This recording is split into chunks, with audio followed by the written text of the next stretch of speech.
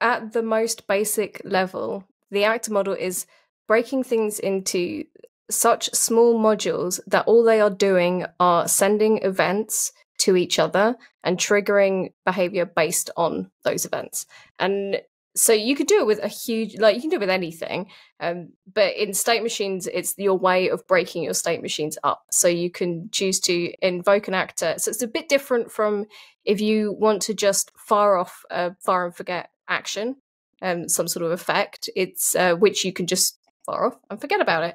Whereas with an actor, you can actually invoke something that's a lot more long running, a process, and the state that you invoke it on, it will start in that state, and then when you exit that state, you can stop it. And that's, you can then in actions, you can use actions to send events to and from your actors as well.